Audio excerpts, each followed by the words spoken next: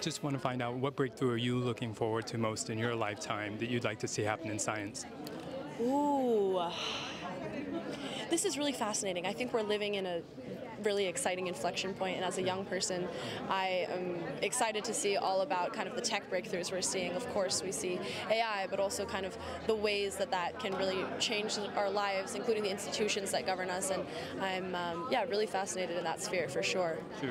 Do you sense that science is really starting to blend a little bit more with Hollywood and get a little bit more glitz and glamour through events like this?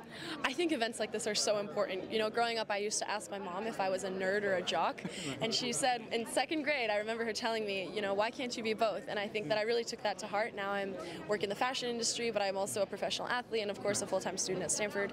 And so kind of fitting all those parts of my life together is a really exciting balance. And I think Breakthrough Prize does that so well, bringing together just, you know, the top people in their fields in so many different spheres. It's an honor to be here. Sure. On a personal level, do you feel like you've incorporated some science to sort of up your game, so to speak, to really get more technical about how you get more proficient?